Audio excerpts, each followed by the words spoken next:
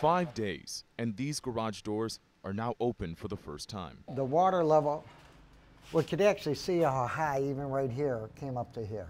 Everything. My wife made all these Afghans and everything, and they were just soaked. Yeah, these were a lot of garbage in the garage that got soaking wet. Some things you can't put a price on. I hope this is safe. I hope. Upstairs, one look, and you see why. That connected to all this was solid water all the way down. A once-in-a-lifetime rain. It just started rising. Flooding the banks of the 10-mile canal, leaving its mark here at Terra Verde Homes. It's amazing. We've never been through anything like this. It's devastation that left Dee Dee home for days. I had to find out from other people that are out and working that life is going on outside. Back here. Even in the darkest of times, a glimmer of hope.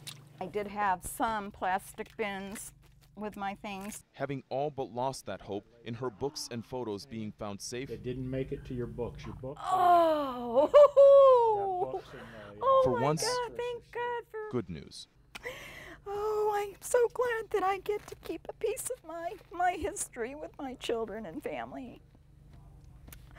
That means a lot right now. So much.